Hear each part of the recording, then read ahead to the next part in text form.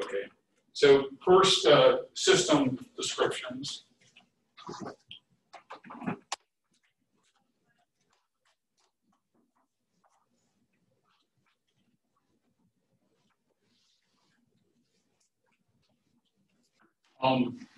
So we have actually a couple of different ways to describe a system that'll completely characterize the system. Now, it doesn't give us the input, but given an input and the system description, we can calculate the output. There's another piece, the initial conditions on the system that may be present. And we'll talk about that today, but H of T is enough to completely characterize the system, to give us the structure of the system, to give us the relationship between the input and output, that differential equation. Equivalent to H of T is H of S, the Laplace transform, the transfer function, or the frequency response, or the linear constant coefficient differential equation relating the input and output, or the poles and zeros. Knowing the poles and zeros will allow you to reconstruct the transfer function. And then finally, given an output for a given input, we know that we can find H of S, take the Laplace transform of both, take that ratio. So as an example,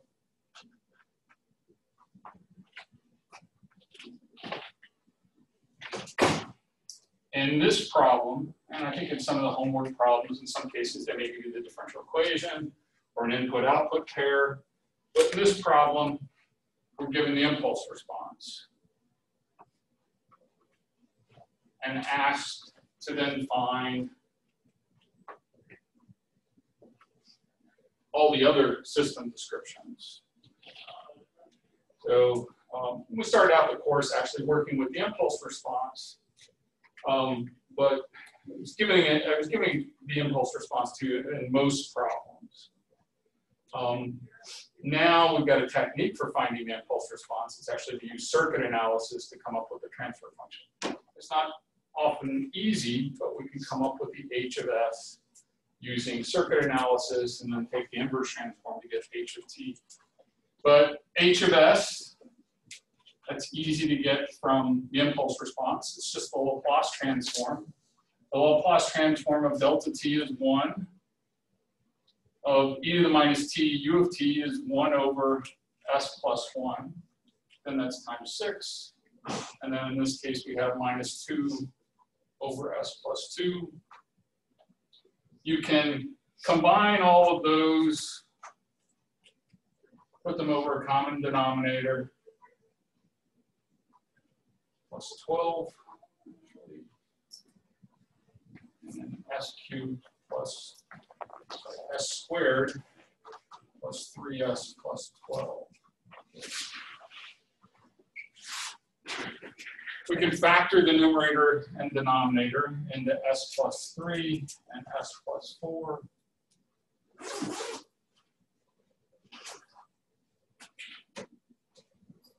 S plus 2.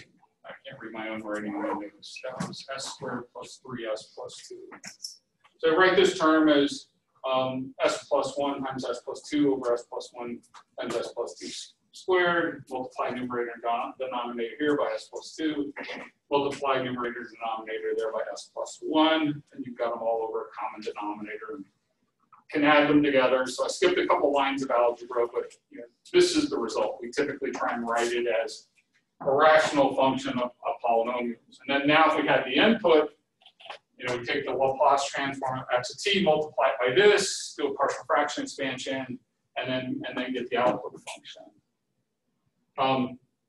Equivalently from h of s, in particular this form, we can get the differential equation relating the input and output. The denominator corresponds to the output terms. Everywhere we have an s that corresponds to a derivative. So the s squared would be dy squared dt squared plus 3 dy dt plus 2y. And then the numerator gives us are the right-hand side, or the input side of the differential equation. Here it's dx squared, second derivative of x, plus 7 times the first derivative of x, plus 12. Again, yet another way to describe this system, the relationship between the input and output of the system. Another way is, if I know I've got, in this case, I've got a pole at s equal -1 and s equal -2. Is that a stable system or unstable system? Stable, right? Both poles are in the left half plane, have a negative real part. In this case, the poles are entirely real. The zeros are entirely real here as well, at s equal -3 and s equal -4. So knowing the pole zero locations, I could reconstruct this. Right? If I know I've got a 0 at s equal -4, that means I've got an s plus 4 term in the numerator. The only thing that's left out of there is if there's a constant here, I couldn't reconstruct that constant term just from the pole zero location. So it's not quite the same as, I don't quite have the same information from the pole zeros as I do from all the other descriptions. I could be off by a constant. But pole zeros give me the same information. For h of omega, I just substitute, assuming the system is causal or physically realizable, I just substitute in j omega for s. Is all I have to do to go from the transfer function to the frequency response. So here I'm going to have a minus omega squared plus 7 j omega plus 12. And then here in the denominator I have minus omega squared plus 3 j omega plus 2 would be the frequency response. Again, but by replacing j omega with s, I can go back to the transfer function. And then finally,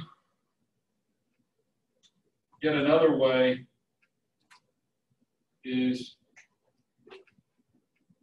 if I knew the response to any input,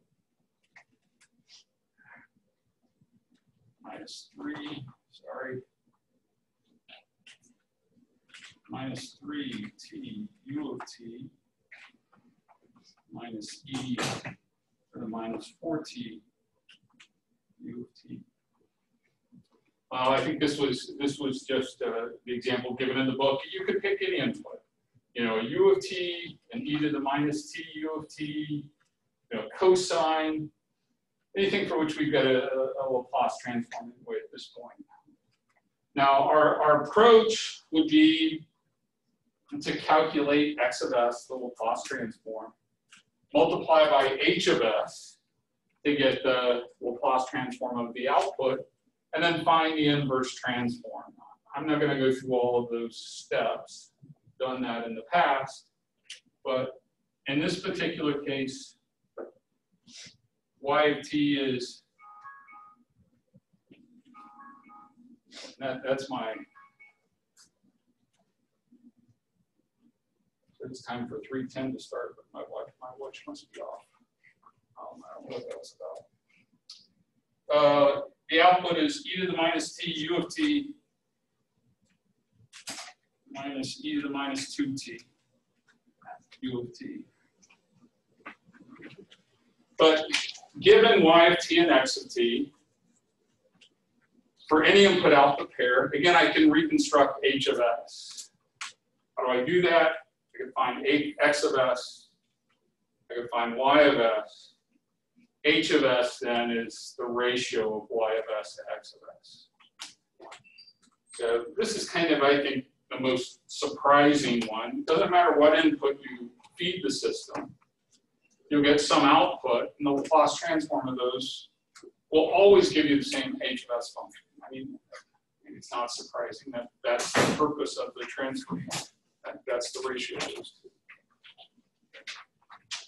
So one thing we have not talked about yet is handling initial conditions on our system. So let's talk about that.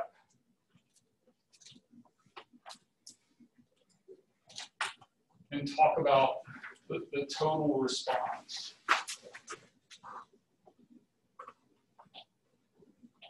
So and there's a couple of different ways to break down the complete response. The method we're using called the zero state response, which I'll abbreviate ZSR, and then the zero input response. And the impulse response and the transfer function are both determined assuming all the initial conditions on the system are 0. And so what we've been computing, calculating using convolution or taking y of s and finding y of s by multiplying h of s by x of s, that's getting the output assuming all initial conditions are 0. So y of t equal h of t convolved with x of t, or the other method, equivalent method,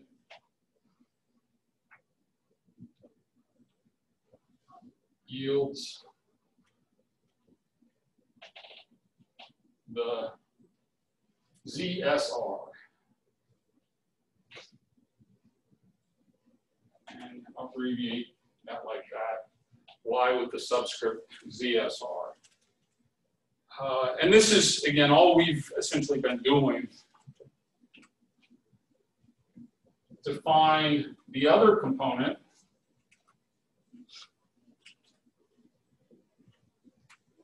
the zero input response. So we want to go back and look at this system, assuming our input is 0, but we've got initial conditions. Again, this is one way to approach this problem and get the total response. This is what we're doing in this course. We have to go back to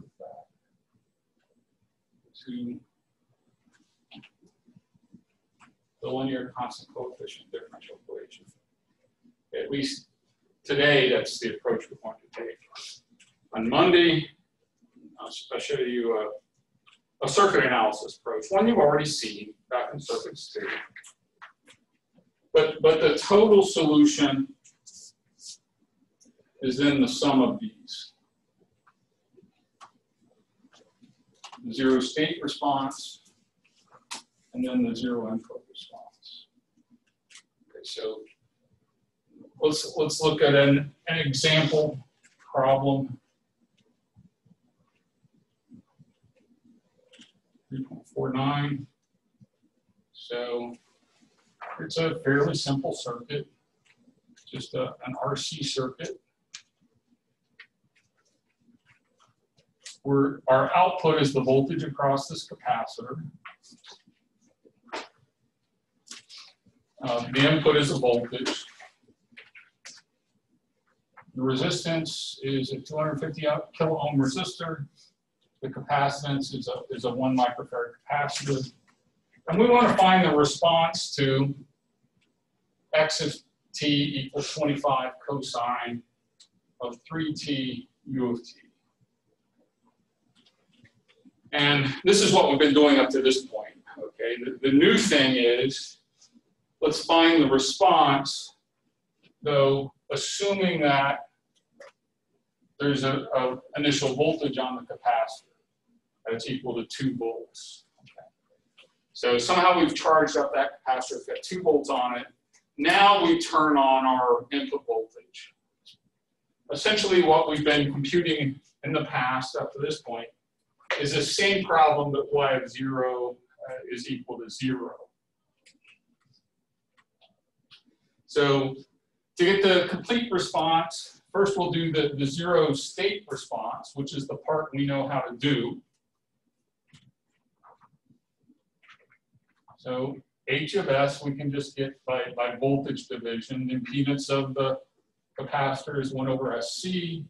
over the total series impedance, R plus 1 over SC. If you multiply through by SC, you get 1 over SRC plus 1,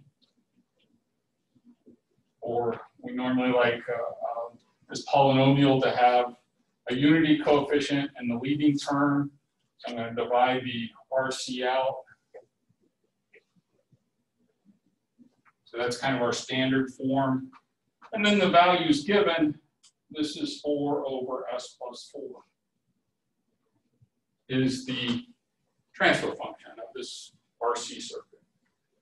Okay, it's the ratio of the Laplace transform of the output to the Laplace transform of the input. The impulse response is going to be 4 times e to the minus 4t u of t. It's just the inverse Laplace transform of that.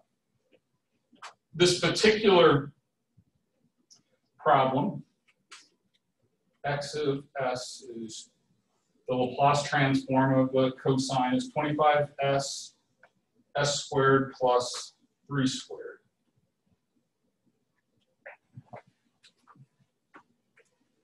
And then so y, now I'm going to put a subscript on this, although this is what we've just been calling y up to this point because we've been assuming our initial conditions are 0. But our 0 state response is h of s, x of s. And so multiplying those together, y of ZSR of s is 100s, the 25 times the 4 over the s plus 4 times the s squared plus 3 squared. Now we want to go back into the time domain to find y ZSR of t. So partial fraction expansion, we're going to have something over the s plus 4. That term turns out to be minus 16.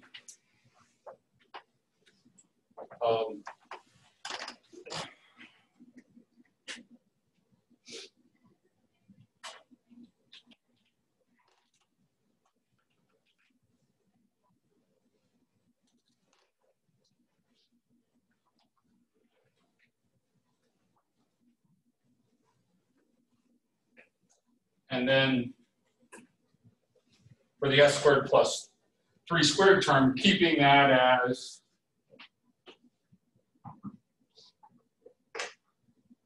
in that form because it's got complex, it's got roots on the imaginary axis at plus or minus j3. And then that term turns out to be 16s plus 36.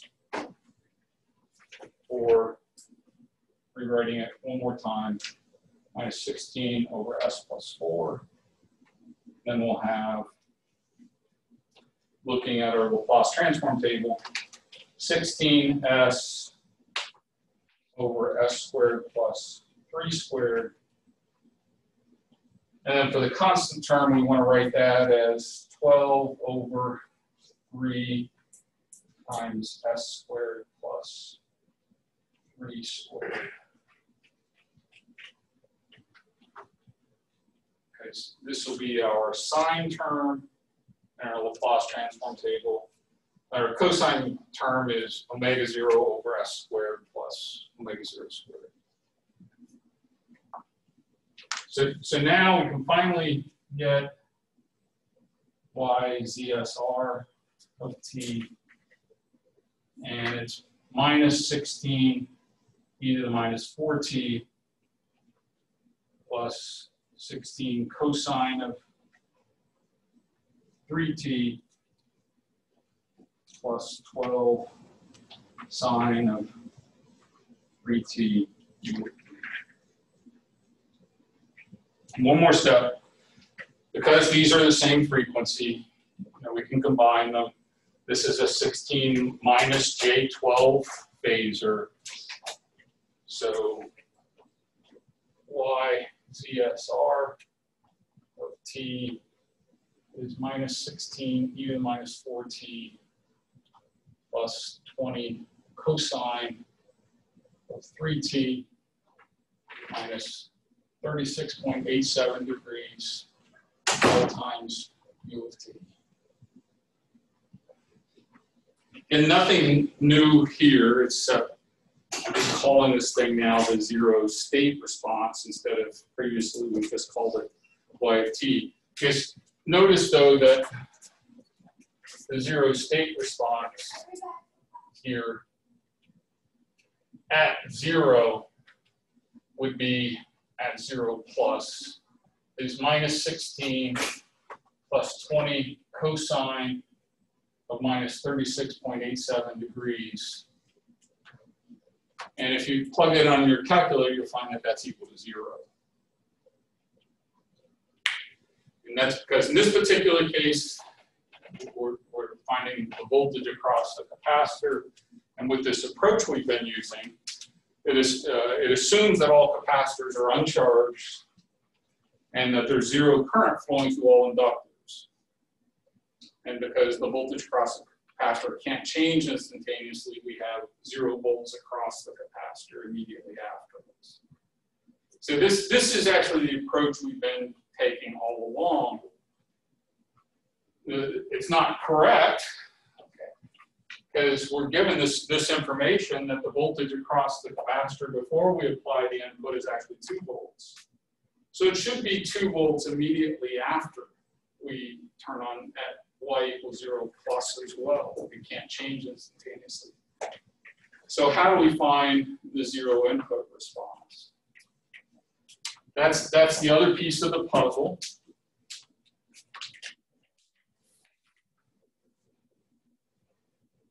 So what we're going to do is take this approach.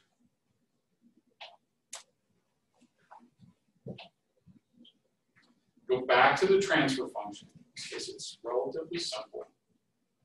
From that, get the differential equation, dy dt plus 4y is equal to 4x in this case.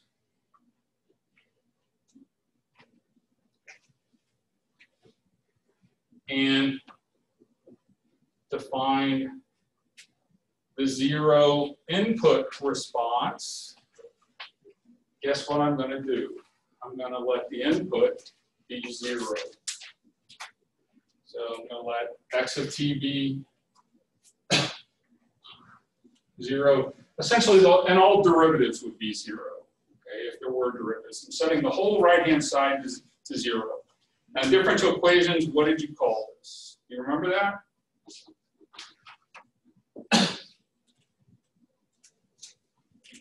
Where you set the input to 0, found the response. What? Don't remember it all? Well, I don't know. They call it the homogeneous solution back when I was a, does that ring a bell? So you had to find a homogeneous solution and then the particular solution. Again, now our approach is a little different, but I'll talk about the differences in just a minute. So, but this is like finding now the homogeneous solution, our 0 input response. So our differential equation becomes dy dt plus 4y now equal to 0. And then now apply the Laplace transform. Now there's, in the Laplace transform, if you look in your handout, you know, there's another term here in the Laplace transform. We can find the Laplace transform of a derivative that involves the initial condition. And this is what we're utilizing to actually take into account this initial condition. So if you'll notice for the Laplace transform of the derivative, it's of dy dt, it's sy minus y of 0 minus, and then we would have this way, sy of s, and then plus 4y of s is equal to 0. So now we're including this term because we want to find the response due to this initial condition. So our approach is, it's kind of like superposition. We're going to find the output due to the input, assuming 0 initial conditions. And then we're going to find the output due to the initial conditions, assuming no input. And then we'll add them together to get the total response. So here, I'm just going to take this constant term to the other side, factor out y of s, s plus 4 is equal to y of 0 minus, or y of s is y of 0 minus over s plus 4. Y of 0 minus was given as 2. And so now I want to take the inverse Laplace transform of this, but I'm going to put the subscript on this now. This is actually, I should have maybe had this on all the y's, but I just didn't want to bother to write it. This is not the total solution. This is the 0 input response. The response due to initial conditions with the input 0. But this is pretty simple. It's just 2 e to the minus 4t u of t. Now notice this does satisfy the initial condition. With t equal to 0, this is equal to 2. With t equal to 0 plus, this is equal to 2, which I know the voltage across the capacitor has to be 2 volts at 0 plus because it's 2 volts at 0 minus. So the total, we're almost done. The total response is y of t is the 0 state response plus 0 input response. I finally get adding these together. Where we go? I've got the minus 16 plus the 2. I can write that as minus 14 e to the minus 4t plus 20 cosine of 3t minus 36.87 degrees u of t. For the total response of this system.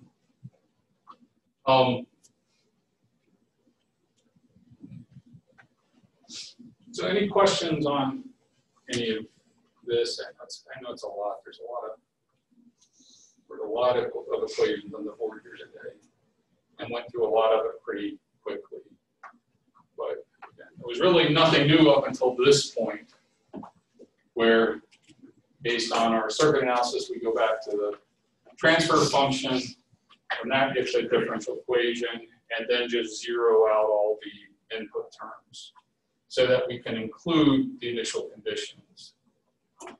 And then resolve for y, and then add those two components together. So in order to compare this to some of the other terms that you may have heard in differential equations, the zero input response is a sum of what are called mode terms.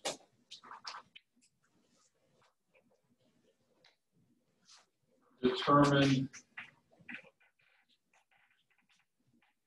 by h of f. The only mode term here is actually this e to the minus 4t. It's determined completely by our h of s. It's really the terms that are in the impulse response. Those are the mode terms. They'll make up a part of the total solution. You'll see that e to the minus 4t. But that e to the minus 4t is from the transfer function. We'll always have that regardless of what the input is. The cosine term is because our input was a cosine. If the input had been like in e to the minus 60, we would have had an e to the minus 6t term in the output. And that would be part of what we call the particular solution. So the zero state response actually consists of mode terms plus terms that depend on the input. So what about some other terms you've heard of in your differential equations class?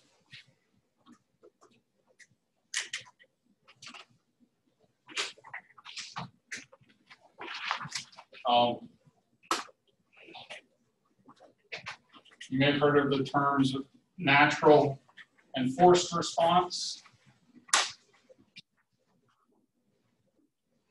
Sometimes these are called the homogeneous and particular responses.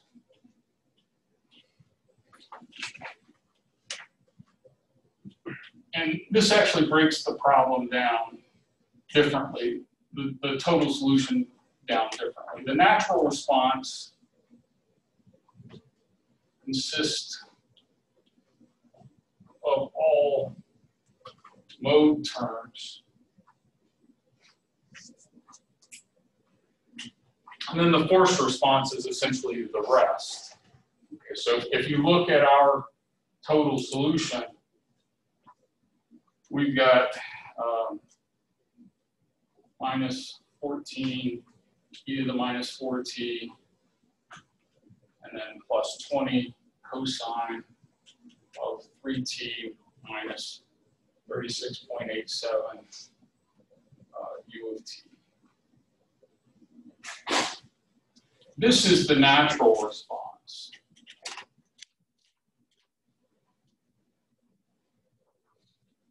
This then is the forced response, or the particular solution.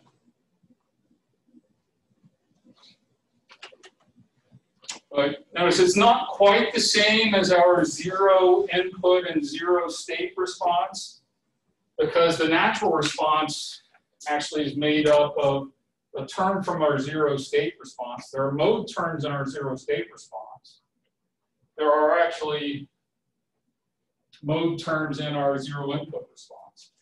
Actually, this mode term is present to ensure that, in this case, y0 plus is 0, that the initial state is 0.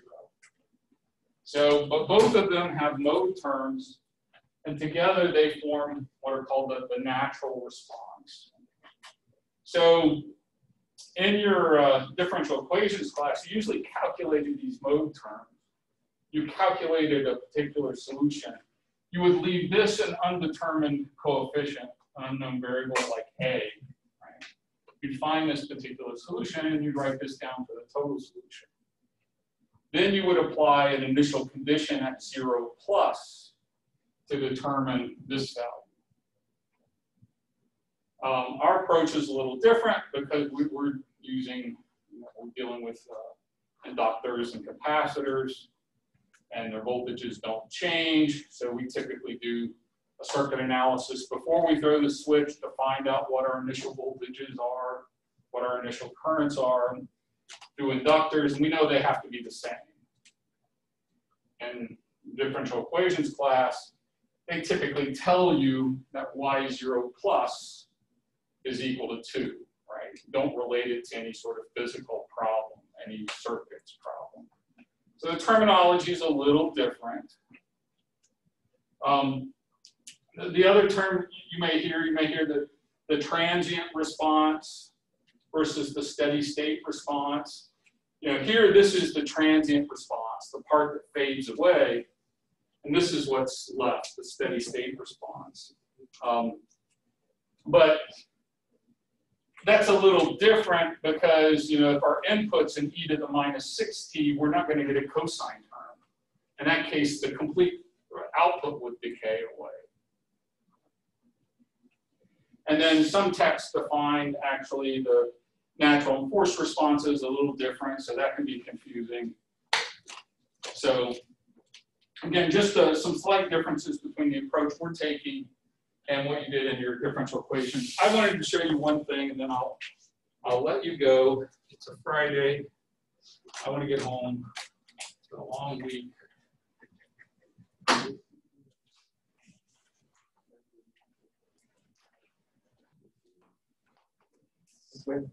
But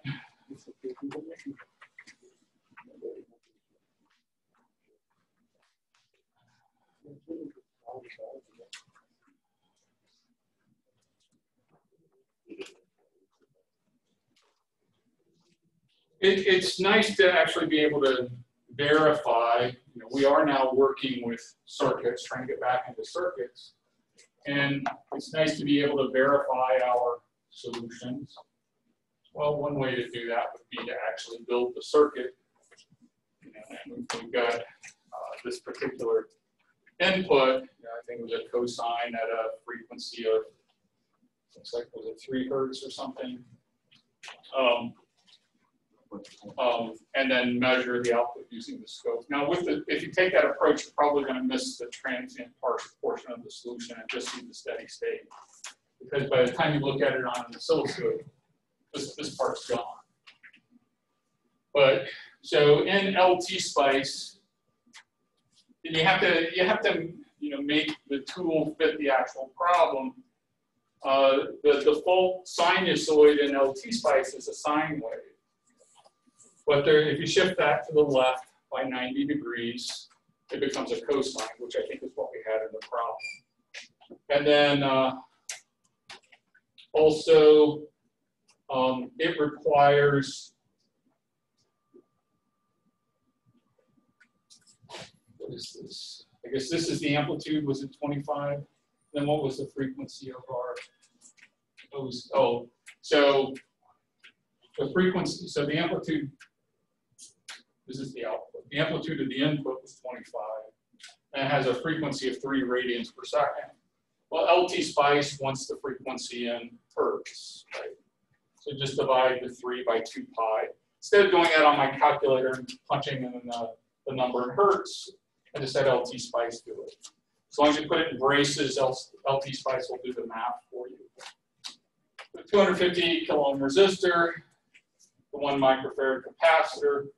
The way you specify initial conditions is in the capacitance value, a space, and then IC equals 2. And this means that the initial voltage is 2 volts. You have to be careful because it's not clear. You know, if you use the UE symbols, they indicate that this is the positive terminal. But if you use the default capacitor, it doesn't tell you. You know, you put a 2 here. Well, is it 2 from bottom to top or top to bottom? But in the circuit, we know it was specified as being 2 volts from top to bottom. So, and the UE symbols have these little arrows on them to indicate the default polarities. So this is how you indicate the initial condition. And then we want to do a transient analysis to see the plot, the Y voltage as a function of time.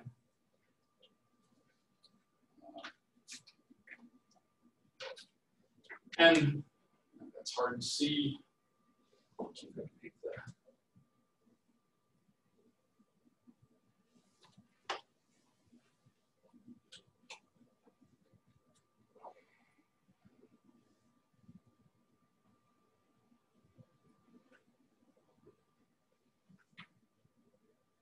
It's a little thicker line, but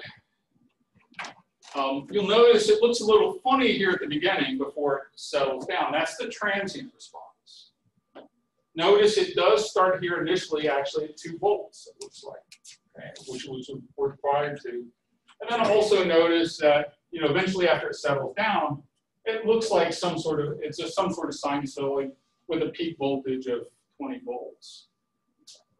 Actually, there are 2 graphs here. The red graph is actually the theoretical equation. Okay, the 14e to the minus 14 plus 20 cosine. Okay. The blue graph, which underlies the red graph, is actually the LT Spice simulated voltage. So since they overlap, you can be pretty confident that we've got the right solution here. So you can verify using LT Spice to work through these problems that you've got the right solution. On the back of the handout, and I'm not going to take the time to go through this, you can use Octave or MATLAB to actually solve the differential equation with initial conditions. And it's the same, and the MATLAB code is, most of that code is actually plotting stuff. MATLAB has a differential equation solver built in, that's the ODE45. And you have to set up the function, feed it in there, but then that produces the plot on the back. And again, it's got the numerical solution to the differential equation as well as the theoretical solution. So again, you can use MATLAB or LT Spice to verify your theoretical solutions. Usually when I do these problems, one doesn't match the others, and then you have to start looking, well, is it an error in your LT Spice, or is it an error in your theoretical solution? And then a few hours later, you get it all straightened out. But that's the way it goes. All right, have a good weekend.